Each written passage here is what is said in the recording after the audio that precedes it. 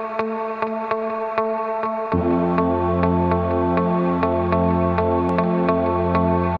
might be curious how I do my drawings, and I must say I get a lot of inspiration just from nature. I see the leaves and I think, oh, I want to draw this, or wood carving, everything. But of course I look at lots of books and I take part on classes, and I have yearbooks. So I see in 2014 I joined a class with Iron Tuska Falconer, and I think quite often I take this in my hand and look what have I done there, and it's how we started doing a pattern to do the same, making books with your inspiration, and of course taking part on classes, so on. So look for inspiration, think about patterns all the time. I want to decorate those cups today. I love it when I have lots of pots available for decoration, but sometimes I have only 2. And I will start with cleaning it. They came just out of my firing, so you suppose they should be clean, but little particle of the clay, I want to wipe them away. And when you touch it, you can feel it. It's a little bit like dust, but obviously it's not dust, it's just some leftover from the clay.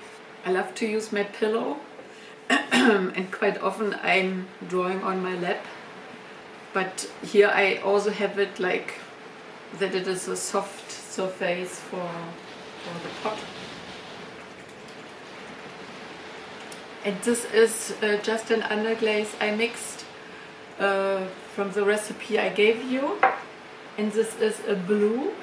I used a cobalt blue and a royal blue with 10% of clay.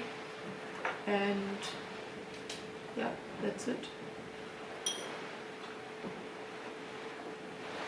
And I use my magic scrawler. So this is a really fine brush, and I need my glasses. And I start just drawing the lines.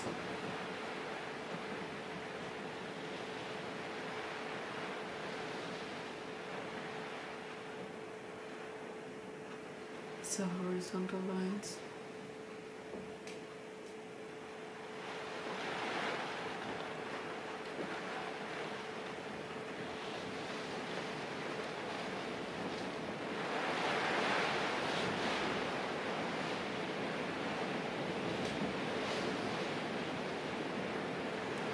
I just draw the line where I can see it, and then I turn it and can't speak while I'm drawing because like I'm holding my breath.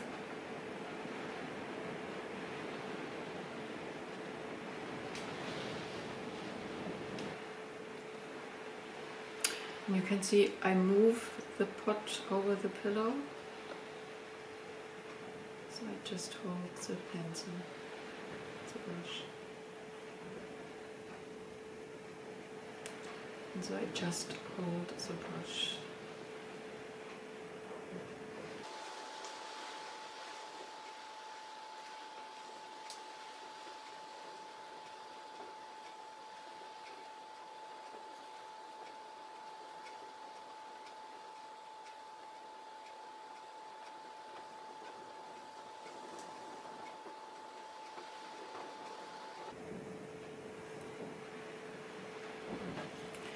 So, and I thought about the design. We'll do it really simple. We'll do just lines, and lines in different directions.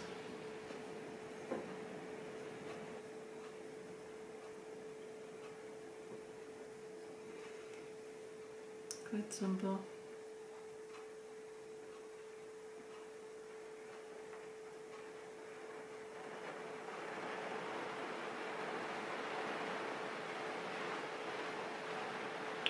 I can't look in front of the line, but I can see the end where the brush has to finish. So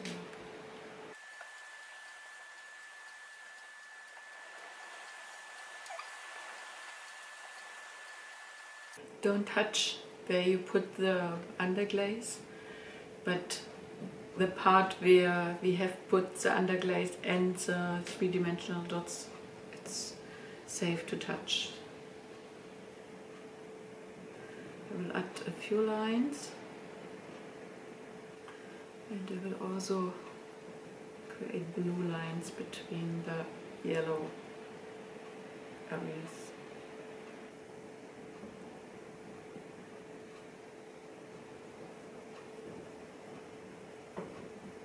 And that's it. It's finished. Sign it on the bottom. I want to decorate the next beaker, and this time I will use the bending wheel to make the lines. If you have one, it comes really handy. And this time I want to use a black underglaze, and this is a bought one. It's E-Z-Stroke. And I actually love it because it has some glue in it, and so it's safer to touch. With the self-mixed, just with added some clay, you should never touch it. 2 drops should be enough. And I will make some drops. And I start making the line.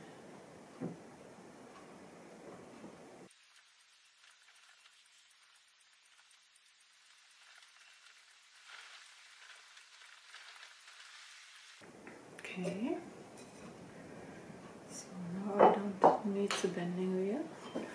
This is a pattern I actually love. It's an Islamic pattern, a really old pattern, and I call it rainbows. And actually this is quite a time-consuming process. It would be boring to show you everything, but this is a start. Probably in an hour I can show you the finished beaker.